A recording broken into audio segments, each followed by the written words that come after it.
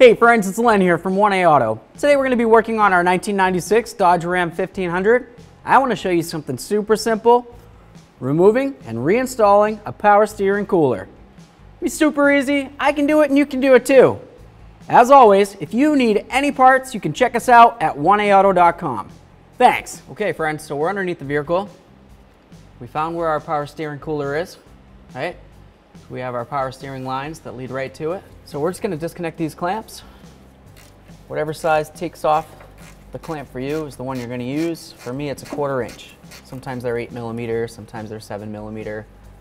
I've even seen them 5mm, which is weird, but let's slide that. Awesome. Just grab your hose, see if you can get it to break free. This one does not want to break free. You can use something as simple as a pocket screwdriver. Just go right along here. If you have some penetrant spray, you could try to spray it in there. That'll probably be helpful to your cause. I'm gonna grab some of that real quick. Just gonna go right around the hose here. See if I can get the penetrant to work its way in. Do its job for me. Once it does its job, I can do mine. And then we'll all be much happier. This little curved pick right here works very well. You just want to be careful not to poke any holes in the hose, of course. So when you go, you just bring the pointy end along the metal, not out like this. Okay? Just right along the metal.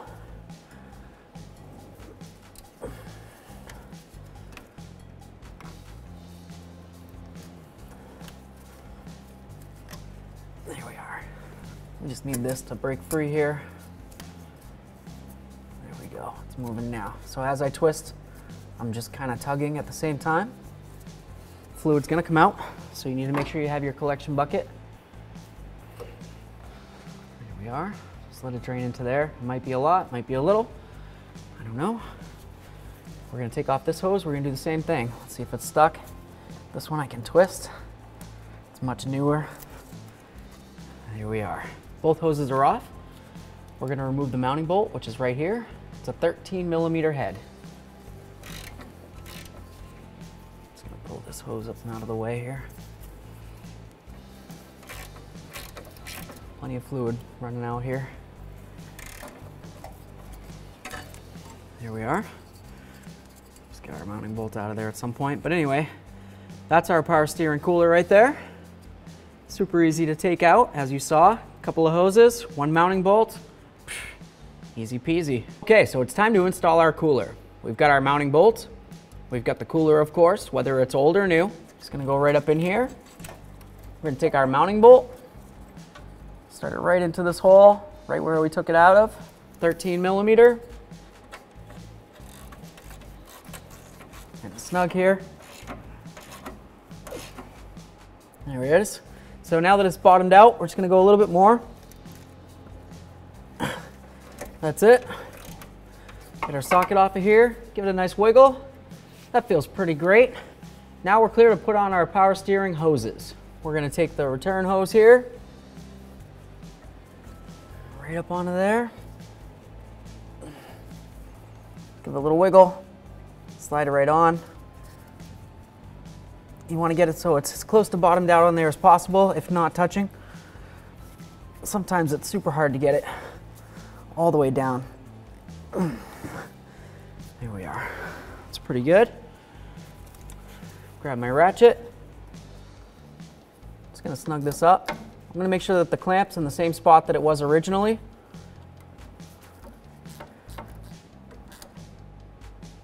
Okay, that's pretty much bottomed out. Just gonna give it a teeny bit more. Give it a nice twist. It's not going anywhere. I love it. Let's move along. Grab this other hose. Just gonna put it right on here. And a nice push. That one bottomed right out. Get our clamp on there. Slide it. You'll notice that I didn't put the clamp all the way down at the end. You want to leave just a little bit of hose down at the end there, but make sure that you still have plenty of metal going through. The metal on this comes all the way up to pretty much where my thumb ends. So I'd say that we're pretty good. We're gonna be clamping onto metal. Nice tug. That feels really great. Awesome. I love it. These look good. They're nice and tight. I'd say we're clear to move on to the next step. So now we're just gonna add a little bit of power steering fluid here. This is an older vehicle, so it's not really as picky about power steering fluids as a lot of the newer vehicles. So with this fluid, if you wanted to, you can go ahead and add power steering fluid, or you can add some ATF if you didn't have access to power steering, but you have transmission fluid laying around. The truck's not gonna mind. It's still gonna do its job, and it's gonna be super happy. As long as it's lubricated and it's got plenty of fluid in there to the point that the pump isn't gonna be turning air in with the fluid, you should be all set. So we just added some fluid. Now what you're gonna do is you're gonna run the vehicle, let it burp out all its air that's inside the steering system there. Then you're gonna check your fluid level. When you check your fluid level, you can tell on the little dipstick here, we've got an add line, which has a little arrow down to here. You have a hot line, which is the maximum line when it's hot, up there. Once your vehicle's hot, you don't want your fluid anywhere up past that hot line.